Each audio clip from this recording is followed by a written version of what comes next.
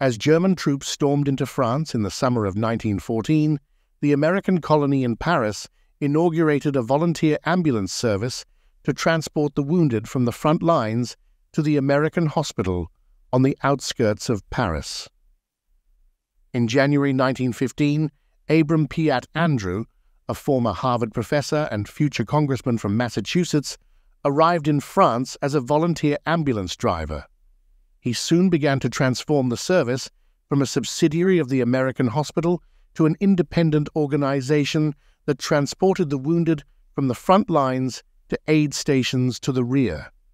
At its height, the field service numbered 2,000 volunteers and operated not only on the Western Front in France, but also in the battle areas of Italy, Greece, Serbia, and Albania.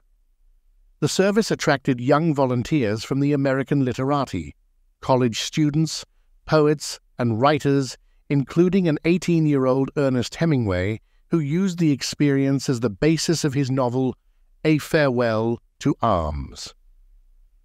The volunteers were expected to pay for their transportation to Europe and for their meals while there.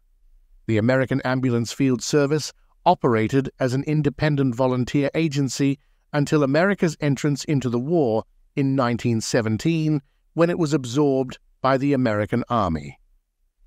British poet John Masefield served in the American Ambulance Field Service. He describes his experience as darkness descends on the front, allowing the ambulance drivers to take to the roads in relative safety from enemy fire. We join his story as his ambulance nears the front. In this open space, the drivers can see for some miles over the battlefield. Over it all, as far as the eye can see, the lights are rising and falling.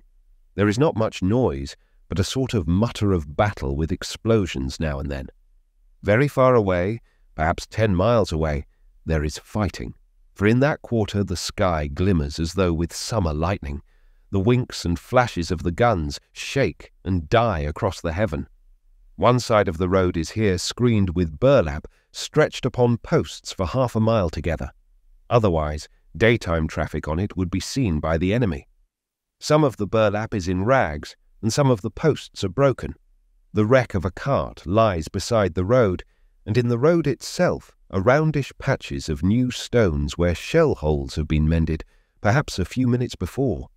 Just overhead, as the car passes, comes a blasting, shattering crash, which is like sudden death.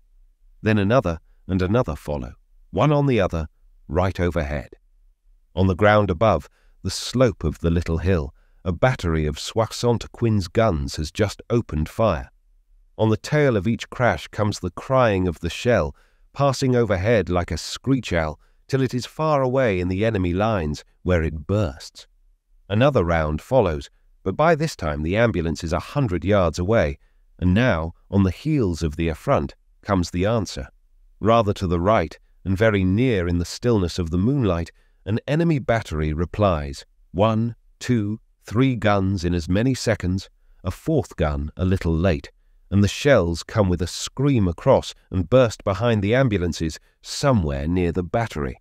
Then a starlight goes up near enough to dazzle the eyes, and near enough, one would think, to show the ambulance to the world. And as the starlight goes down, a second round comes from the battery, aimed God knows at what, but so as to arosa the district. The noise of the engine stifles the noise of the shells, but above the engines one shell's noise is heard. The screech of its rush comes very near. There is a flash ahead, a burst, and the patter of falling fragments. Long afterward, perhaps 6 seconds afterward, a tiny piece of shell drops upon the ambulance. Another shell bursts behind the car, and another on the road in front. The car goes round the new shell hole and passes on. This is the front. 250 yards away, a 7th part of a mile, 2 minutes' walk, are the enemy lines. Dead ahead, in what looks like a big rubbish heap, such as one may see in suburbs where builders have been putting up a row of villas, is the poste de secours. The rubbish heap was once a farm, though no man, not even the farmer, could now say where his buildings lay. The drivers go down the sloping path into the cellars. The cellar roof has been propped and heaped with layers of timber baulks interspersed with sandbags, and the cellar itself, shored up, is like a mine. It is a vast place with several rooms in it, from one of which, strongly lighted, comes the sound of voices and of people moving. Looking round near at hand, as the eye becomes accustomed to the darkness, one sees some loaded stretchers on the floor near the doorway. 3 dead men, who were alive an hour ago, lie there awaiting burial. They were all hit by one torpedo, says the stretcher-bearer, these and 5 others, but these 3 died on their way to the post. Some say that the dead look as though they were asleep, but no sleep ever looked like death. Presently the sick arrive, haggard and white, but able to walk, and the gathering breaks up, and the ambulances are free to go. The moon is blotted by this time.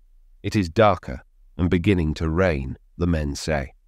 On leaving the operating room, one hears again as a real thing the scream of the rush of the big shells, the thump of the bursts, and the crash of the great guns.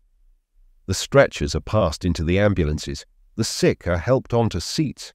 They are covered with blankets, and the doors are closed. It is much darker now, and the rain has already made the ground sticky. And with the rain, the smell of corruption has become heavier, and the ruin is like what it is, a graveyard laid bare. Shells from the enemy rush overhead and burst in a village which lies on the road home. They are strafing the village. The cars have a fair chance of being blown to pieces. It is as dark as pitch, and the road will be full of new shell holes. The drivers start their engines and turn the cars for home. The rain drives in their faces as they go, and along the road in front of them, the shells flash at intervals, lighting the tree stumps.